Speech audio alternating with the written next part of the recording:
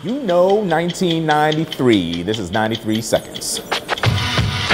In 1993, I was in Savannah, Georgia. I was being a little kid. I was 7 years old.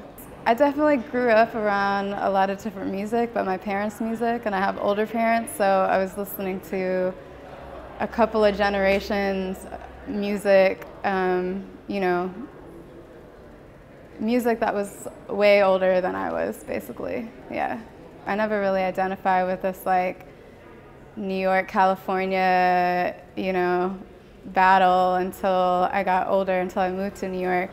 I feel like Black people created like the tradition of classical music, and it's been changed throughout time, and other people have gotten their hands on it, and you know, a lot of these like instruments have evolved over time. So I feel like combining hip hop with classical music is almost redundant. I think they've probably like come from some of the same places, although have evolved in such different ways, obviously. So I think combining them is pretty cool. I think there's a way to do it that's just like, this does not make sense. And then I think there's a way to do it where you're really utilizing what both, you know, have to offer and what their commonalities are.